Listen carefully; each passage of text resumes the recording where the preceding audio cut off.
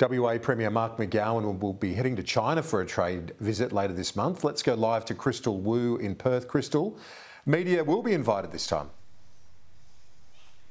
Yes, Karen, unlike his Victorian counterpart Daniel Andrews, media will be invited, but he says it's up to the Chinese authorities to ultimately decide. It's the Premier's first China visit in 4 years since the start of the COVID-19 pandemic. It will be a 5-day visit from April 17 to strengthen WA's relationship with China, its most important trading partner. During his visit, the Premier will hold talks with government and industry leaders on topics like energy, resources, technology, innovation, as well as international education. Having a good trade relationship with China is important. I just think it's common sense.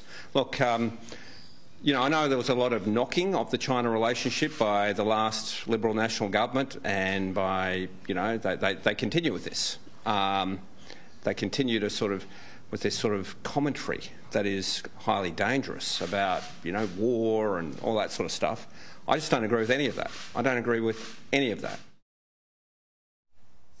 The Premier has been quite transparent about this trip, first flagging his intentions to go to China in December last year. But during a press conference today, he was asked whether he had any concerns over China's growing military presence or its relationship with Russia. Here's what he had to say.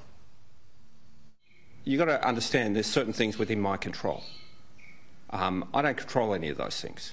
What I can control is the relationship and the strength of that between Western Australia and China, and making sure that it's strong and productive and we have the capacity to engage and talk is important.